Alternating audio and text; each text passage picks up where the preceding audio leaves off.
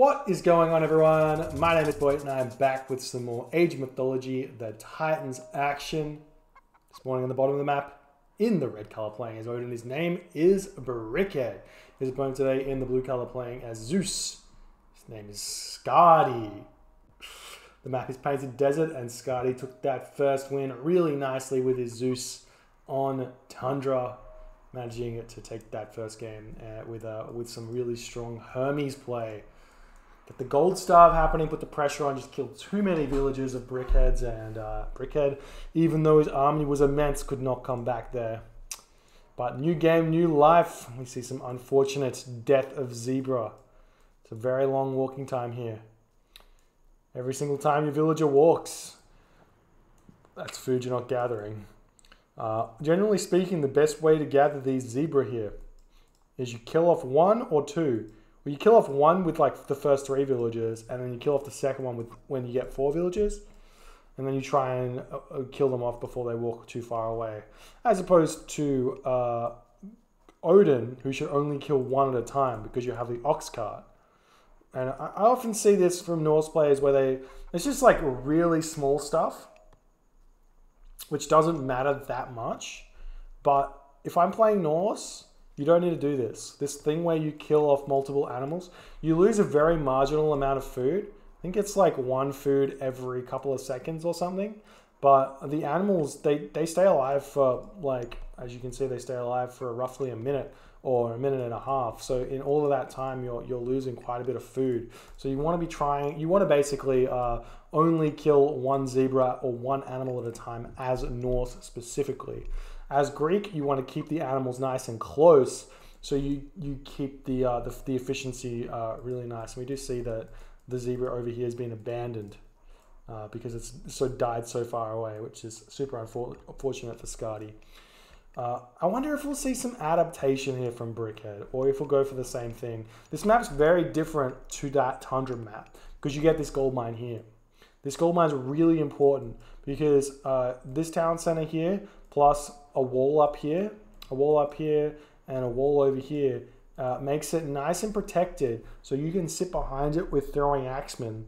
And once you get to that heroic edge, I expect to see the early game play out very similarly. But once you get to the heroic edge, everything changes because this gold mine's super hard to push off for Skady here. So we'll see what he does. But the big difference here is this gold mine. We do see that the scout is coming in. He's going to be checking that one out. If I saw a gold mine this exposed here as Zeus, I would be Athena rushing every single day of the week. We see the temples coming up. We've got 2 villagers on each resource. So it's going to be a 430 here for Skady. Relics on the map. We've got Boots of Kick Everything. This one is really a great relic to see as Norse if this is Hermes play. If it's Greek, if it's Athena play, not that important. You still need it to pick off the Minotaur, but I assume we're going to see Skady probably pick that relic up, as he's going to be doing that on Pandora's box over here. A little bit of assistance for Skady, but I'm not going to imagine he's going to bother picking that one up because it doesn't matter. The myth unit training time doesn't matter because you can't even support training 1 center on loop. So getting the negative 25% isn't going to help you at all. We do see the Athenas coming through, so Skady does know about this gold mine, and he is going to be coming for it. You know, the houses coming up in this location. I expect to see Brickhead potentially throw up a sentry tower. He's got 4 villagers on wood. I would probably wall this up nice and early with some longhouses over here. You're going to have to sacrifice some stuff and pile on wood here. You want more than 4 villagers on wood. When we see the Athena from Skady, I assume we're going to see these villagers move onto wood here. We've got a lot of villagers on here as well. Valkyrie going to be leaving his base, going to be looking for someone to do. Raven's going to be checking out each of these hunt spots. We do see that Skady's already over here. Skady likes to build his barracks and he's going double military academy here. Oh, and we do see it's getting scouted instantly here for Brickhead. This isn't going to be pure. Yeah, this isn't going to be pure hoplite. We're going double military academy into archery range. The only issue here is 3 military buildings. He can't afford this. And we also have the Herso moving in instantly. This is really nice play from Brickhead. This is going to be really brutal. And I think he did pick up Boots of Kick Everything. So these Ursa are going to move nice and fast. Oh, Minotaur getting caught out. This is huge. Forest Fire comes down as well. Villagers were already preemptively moved off of that wood line there. I'm pretty sure Brickhead knows about this hunting operation over here. So he could potentially move over there and do some damage. We've got the Hoplite moving away. But as I was saying, 3 military buildings this early. Not sure about it. You can't afford to pump from these 4 buildings here, I don't think. But we'll see if Skady can make that happen. He's gotten housed as well during this pressure. And Valkyrie on the bottom of the wood line. We're going to see this one get bolted, I think. Just because he's going to lose some villagers if he doesn't. Yeah, there goes the bolt. Valkyrie falls. And Zeus gets a little bit of a win there. Now the raiding cavalry moving on to this location. He knows about it. The units of Skady going to be moving out though. And this location is really, really difficult for Brickhead to defend. He's only got 2 military buildings. He's not building Hersa either. And we are seeing the Hoplite coming, not the Hoplite, the Hersa jumping straight onto that Minotaur. Need to pull these Hoplite back, and he does pull it back, the one that was getting targeted there. And there we go, going to pick off that Minotaur without it doing any damage. Whoa, without it doing any damage. Yes, manages to pick that guy off there. And this is a really big win. The rain cavalry on the wrong units. It's a very difficult fight for Brickhead to win here. And there is the restoration, going to force Brickhead back, gets all of his units back to full HP, and then we're going to see him move onto this gold mine here. Going to try and take down the longhouse instantly. We've got 6 villagers on the wood here, and these villagers are going to start getting some pain in this location. It wouldn't be a bad idea to just take these villagers off of the gold mine and move them up here, and maybe take some villagers off of this gold mine here, just so you can start getting some extra gold income while you get pushed off this thing, which should be okay. Another Valkyrie out though, but maybe a little bit too early for this Valkyrie. You need to start to do some damage to these heroes first. Nice micro from Brickhead pulling these Hoplite back, but at this point, it's just looking really difficult for Brickhead. He's still doing the raids though. No, he's pulling the units back at this point. Needs them for his base. Could pull these villagers off the gold mine here. He has started to attack this low HP Hoplite there. Nice little pick off here. If we check out the population, we got 51 to 42. So Brickhead really hurting here. He could potentially grab watchtowers here. I think this watchtower doesn't really stop the Toxotes from picking off this gold mine, but it does quite a bit.